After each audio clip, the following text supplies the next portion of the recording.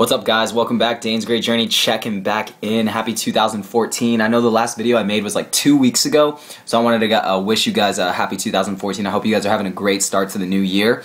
And I actually made a video yesterday, but I guess it was too long to upload to YouTube, and I made it from my phone, so I had to wait another day, delete the video, and now I'm making this video again. I'm just going to shorten it up so I can upload it so you guys can see it. And the last couple videos of mine haven't been uploaded actually to my Facebook page and Twitter, where some other people watch the videos. I know it's not a ton of people or anything like that, but so if you're wondering why you weren't seeing some of my videos, it was just because it wasn't getting uploaded to my Facebook page after I made the video, because I made a video like 2 weeks ago. But I just fixed that because I guess Google changed a little bit of the things. So I'm going to get right into this video so I don't waste any more of your time, but videos are now going to be going right to my Facebook page and Twitter, so you'll be able to see them if you just watch from there. It's not a big deal. So I hope you guys are having a great 2014, and something I wanted to talk about to you today was goal setting and actually doing it a little bit doing it a little bit differently than the traditional way, because I think a lot of people struggle with writing goals and actually executing that goal and making it happen. Now let me explain the traditional way to do a goal.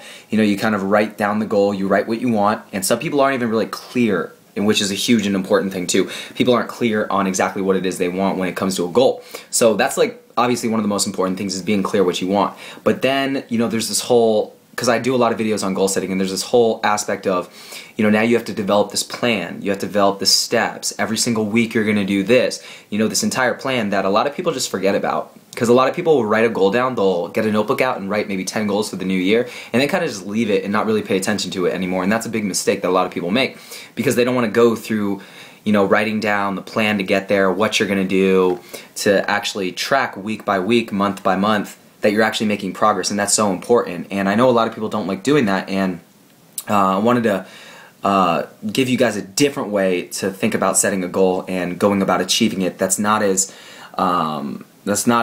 you know, complicated as, you know, writing all the little things out, because I've done both. I've written goals down, I've developed plans, and I still kind of do that because I like that way. But I also like this other way, and I'm going to teach you about it today. And I'm going to teach you about it really quickly too, because it's something you can implement into your life right away, especially if you've already written goals, which will be ideal. So make sure you have some goals written down, because that's the first thing. You're going to write down some goals. Now, the different way I'm talking about explaining this is, they're called personal success rituals. It's something I learned from someone who wrote a book called The Power of Full Engagement. I think it's Schwartz was the last name. I actually learned about this from someone else on YouTube, but he called these personal success rituals. And what they basically are if you write a goal down, instead of developing a whole plan to achieve that goal, you develop these personal success rituals. Now what these personal success rituals are they're basically like habitual things you do each and every day, but they're specific and you do them every single day, so it compounds over time to eventually get you toward your goal. Now let me explain to you how this kind of works.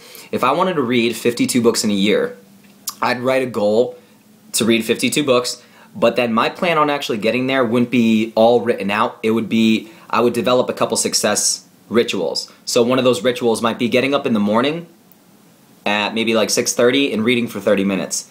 And then doing another personal success ritual 30 minutes before I go to bed. So I'm getting an hour in. Based on how fast I can read, I might be able to knock out a book a week. So over the 52 weeks in a year, I actually hit that goal of reading 52 books in a year. So you see how that works, guys? Depending on obviously your reading speed and stuff like that. So it's these personal rituals that have a specific amount of time to them, and you focus completely and entirely on that ritual when you're doing it. So you don't answer your phone. You don't multitask. Multitasking is one of the most distracting things you can do in your life. So when you do these personal success rituals, you want to do one thing, single-mindedly focus on one thing at a time. Reading the book for 30 minutes without any distraction, without answering your phone, without answering email.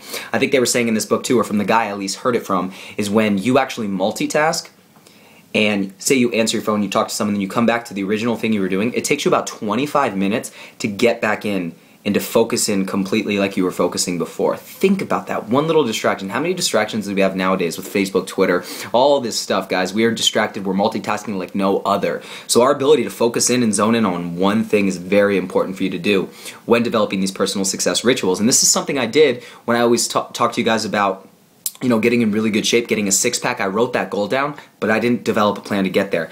I just developed these personal success rituals. I didn't know that's what they were called at the time. and I started working out this many days a week. Personal success rituals. On Monday, you know, I worked out.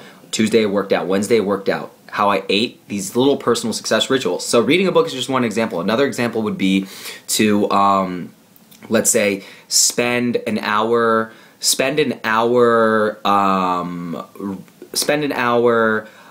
meeting with meeting with a meetup group. So you want to meet more like-minded people like yourself, or they might be in they might be in a specific you know, they have a specific skill. Like you get together with a book club, or you get together with an entrepreneur club. You want to meet more people. You develop this personal success ritual to maybe once or twice a week. You have this personal success ritual where you go meet with these people. So I hope you guys understand this. I'm not going to make this video any longer than it needs to be, but personal success rituals are habitual things you do that you eventually get conditioned into your body, into your like daily routine, because the fitness stuff is so second nature to me now. It's conditioned into my system that I don't have to write all these personal goals and this plan to get in really good shape, because I've been doing it for years and years now, and it's something that I just do unconsciously, and that's what will happen when you keep developing new and new personal success rituals.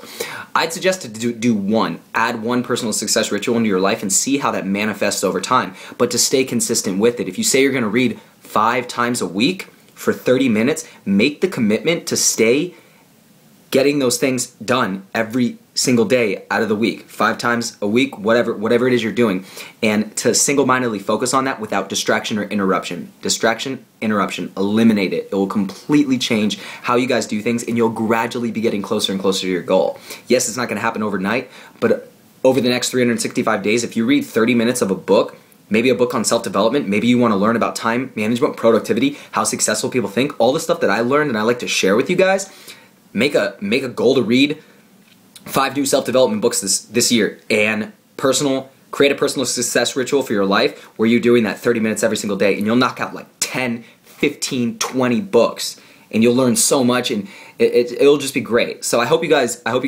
like this, and I hope it can give you some feedback. I hope the video is not over the amount of time that I made it, but whatever. Thanks so much for watching, guys. 2014, let's go out and crush it. Let's go learn and grow and implement all these things into our life that can really help us become high achievers, like these people we like to study. Well, I like to study, and you know, you should study too. You know, successful people who can help you get to where you want to go. Thanks so much for watching the video, guys. Dane's Great Journey. All the videos from now on will be uploaded to my Facebook page, so you guys will stay updated with me. I'm really busy right now, so I'm trying to make at least 1 video a week. Sometimes it's 1 every 2 weeks, but we'll try and get there. You know, working ahead. I'll let you guys, keep you informed with everything I'm doing. As of this video, though, personal success rituals, implement them into your life, and you'll see some great changes, guys. Thanks so much for watching. Have a great night.